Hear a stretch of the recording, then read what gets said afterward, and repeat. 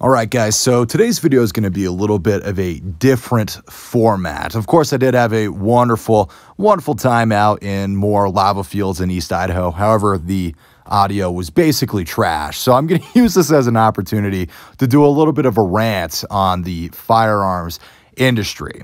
But before we get into that, I want to first say the creamy macaroni and cheese Mountain House definitely ranks below the breakfast skillet. However, it was okay.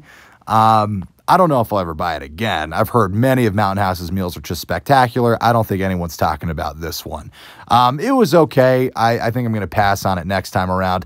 I would maybe, if you're going to buy it, pack it for like a lunch or something, but I really think Mountain House does have better offerings. That root beer, though, was totally fire. So the topic I wanted to talk about today was about warranties. Now, I know that's very exciting, but let me tell you why this topic has been bugging me for so long. Some of you know that I have a YouTube short up where I am complaining about the Holosun HM3X, specifically the mount. The glass on that optic is really impressive, but the mount is very flimsy. It's maybe you could call it airsoft grade, although I don't think any serious airsofter would want to mount that flimsy.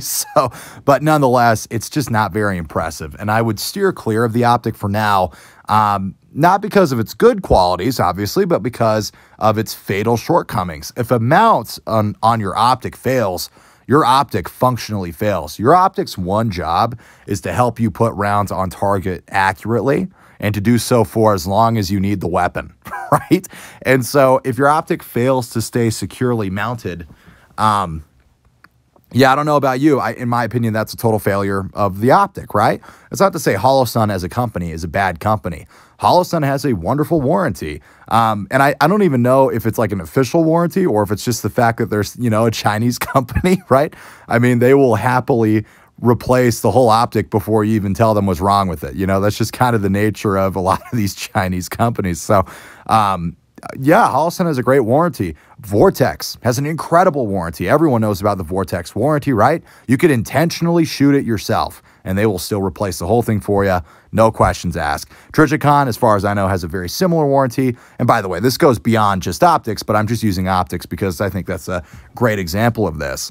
And what bugs me so much about this is that people will use the warranty as a selling point. If you ever watch a review for a Vortex optic, people will always bring up the warranty. And I'm a user of a Vortex optic, the Spitfire 5X, which, by the way, to this day, I still think it's a very impressive optic. But people will just shove the fact that there's a warranty down your throat. Here's why I don't think warranties should be used as a selling point. Let me give you an example. Let's say it's the middle of the apocalypse, right? You and your little band of, maybe it's your family, maybe it's your buddies, whatever. You're migrating to a different part of the country where it's going to be safer, where you think, I don't know, maybe you'll have access to water or whatever. Well, unfortunately, the California water bandits, they start shooting at you, right? And your frickin' Vortex Strike Eagle 1-6 takes a bullet right through the lens. And, well, it's busted. But you know what's so great is you have that Vortex warranty. So you put the firefight on pause, and you send that optic back to Vortex. And what's so great is they're able to replace it for you for completely free. Isn't that wonderful? No, because it's the SHTF. It's the Boogaloo. There's no warranty service. There's no Vortex. There's no logistics. The fact that your optic has a lifetime warranty doesn't mean anything because it's the end of the world. Do you see why this is so annoying to me? Listen, I think part of the disconnect here is that I think on some level, people don't realize that guns and optics are products. Let me explain what I mean by that. There is a gun industry. There is an optics industry. There is a tactical civilian industry, just like how there's a car industry or a video game industry or a freaking computer monitor industry. There's all sorts of different industries out there. And within every industry, there's brands who want to push talking points so that you can buy their stuff. For example, everyone will talk, so great about LPVO. So they have a perfect 1X and, you can crank it up to 6X if you really need to reach out and shoot at somebody. And no one will tell you the downsides of LPVOs. I don't think Vortex or Burris or Trijicon are going to go out telling you the shortcomings of LPVOs, how maybe the 1X isn't so great or how they're very heavy. It's not to say LPVOs are bad, but you have to understand The companies that make this stuff are not in the business of telling you the shortcomings of their stuff. Stuff like this isn't even that big of a deal in other industries. For example, if you don't know the differences between an Intel CPU and an AMD CPU, it's not like your family is going to die over it, right? Maybe your game runs at like 5 to 10 FPS slower than if you bought the other processor. It's not that big of a deal. But where the differences come in is that personally, I'm buying this stuff because I am pretty darn convinced, along with many other people who are far smarter than me, I'm pretty convinced that at some point between now and 20 years, things are going to hit the fan in a very major way. There are all sorts of things that are set up that if any of them happened, society would collapse and we would be back in the Stone Age. And that is when all this gear goes from being a cute hobby and adult Legos to being something that is a very serious life-saving tool. You know, you can name it, right? The toward meteor stream, EMPs, accidental nuclear war, purposeful nuclear war, right? Some kind of civil conflict, right? Maybe a hunger strike. Like, I don't know. There's all sorts of random crap that could happen that would immediately turn these things from, you know, cute side hobbies to being incredibly important pieces of equipment. So that is where we, as members of this community, that's where we need to be very, very careful and diligent to make sure that we're not falling for all the shortcomings that other industries have. For example, I'm sure, you know, maybe you or yourself or someone in your family is super into Nike sneakers, right? And then maybe there's someone else that's super into Adidas, right? And they, you know, they have brand loyalty. I don't necessarily think there's anything wrong with that, but we see this all the time in the gun industry, right? Look at EOTech, for example. EOTech has an enormous following, right? Like the EOTech EXPS3, it has so much drip, it hurts. It is such a beautiful, good-looking optic on a gun. I mean, it is so sexy. But let's evaluate the EOTech when compared to its competitors, right?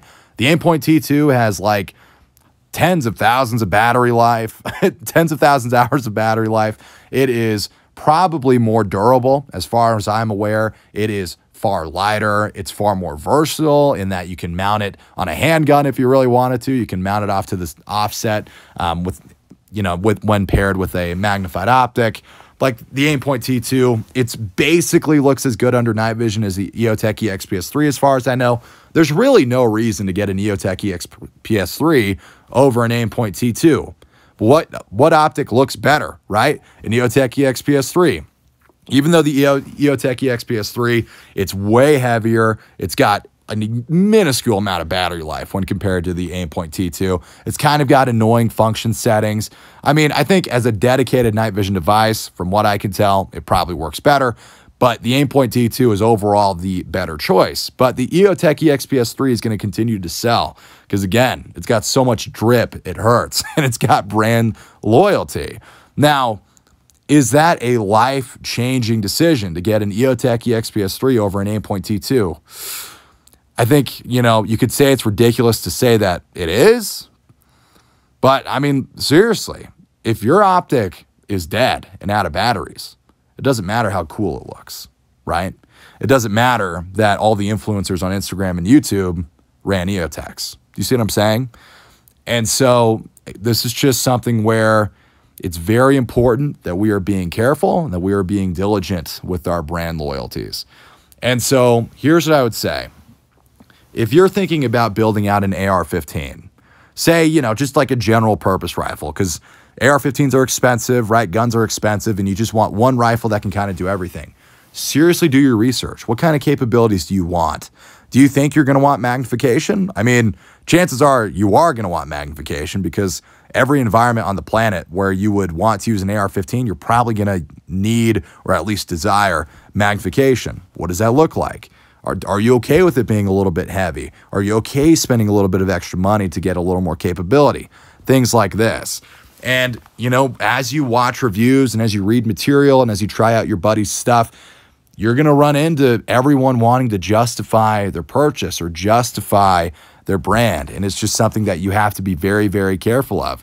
Again, it's not to say that EOTechs are bad products or Aimpoints or Trigicons. I'm not saying that at all. I'm just saying we have to be conscious and aware of the fact that people buy stuff like this all the time. They go into debt over stuff like this over time. and they will do everything they can to justify their debt, to justify their purchase, because no one wants to be wrong over $1,000 worth of red dot or $1,000 worth of scope or whatever. So anyway, I guess my point with this entire video is be very, very careful and understand that the gun industry is an industry like any other, except for the fact that instead of buying, sneakers or graphics cards or cars, you're buying something that you might need to rest your life on. So be very, very careful with it. Don't fall for these stupid arguments. Just because it says lifetime warranty, that doesn't make it a good product. Don't care about whether or not it has a lifetime warranty. Care about whether or not it's going to last you a lifetime. There are products out there that I believe will last you a lifetime, and it's on you to find those things and to buy once and cry once, right? So anyway, I hope you guys enjoyed this video format. I hope you enjoyed the background footage. It really was... It was a little more bland, I'm going to be honest, than some of the other places that I've done my expeditions, but it was kind of nice. It was pleasant. So I hope you guys have a wonderful day. Leave your thoughts in the comments below. Did I make any sense? Did I make any coherent points? What are your thoughts? Is this something that you've been thinking about, or am I crazy? Is this all completely manufactured in my head? Tell me what you think below. Thank you so much, guys. Have a wonderful, wonderful day.